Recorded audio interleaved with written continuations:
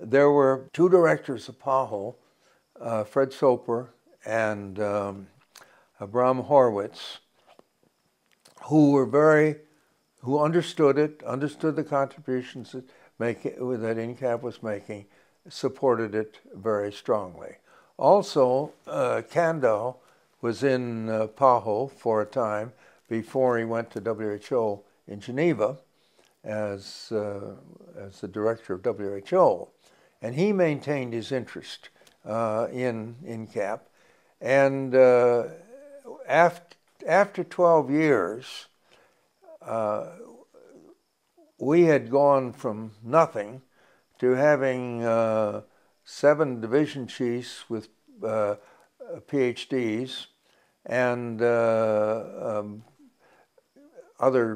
some MDs and a well-trained and highly productive staff.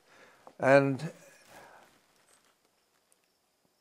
when I went to Washington and was interviewed by Soper, I was told by people that he was tough, he could be a bully, and he could fire you arbitrarily and so on.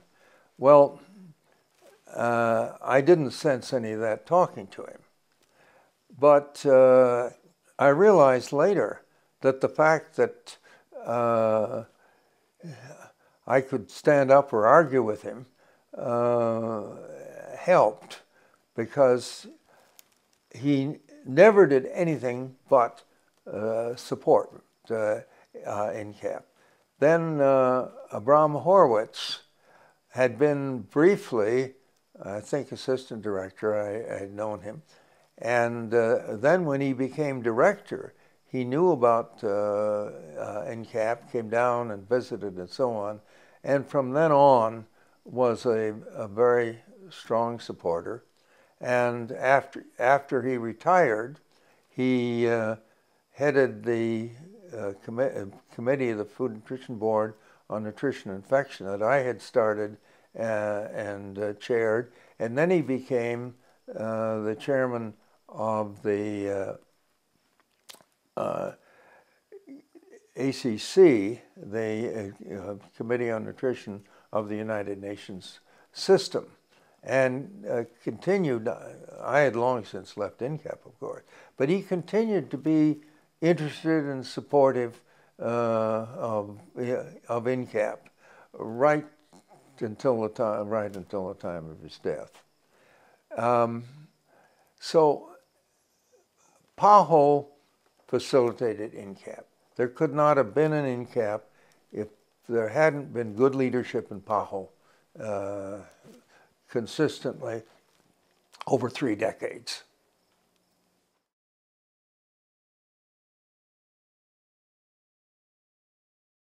Well, I've tried to cover more than is possible in this interview, and I stress the role of the directors of PAHO, but there are 2 other influences that I didn't give due credit to.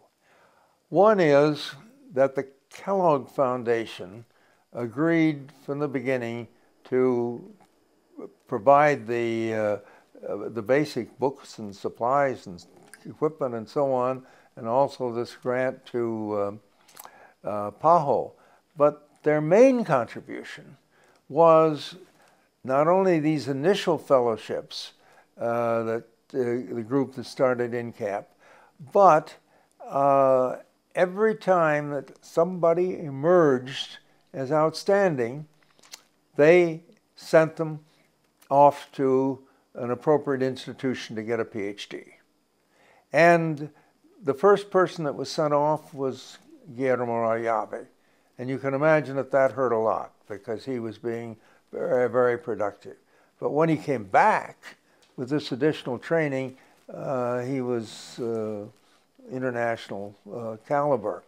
Riccardo Bersani was a second, and he went to Purdue and got his PhD in agricultural and food chemistry, and is world famous. Miguel Guzman, who had started to handle the data was given a fellowship to North Carolina in biostatistics and got his PhD, and so on. So that even in the first 10 years, NCAP began to build up a cadre of very well-trained Central Americans, thanks to the foresight and help of the Kellogg Foundation. And there was a man by the name of Benjamin Horning who was in charge of fellowships at the time, and he came every year to see and interview people that we recommended. So the Kellogg Foundation fellowships were tremendously important. This was the basis on which I was able to get the money from the Ellison Medical Foundation, the $5 million I mentioned, because to apply this model to a few key institutions around the world to significantly raise their level of competence. I can't overestimate the importance of training.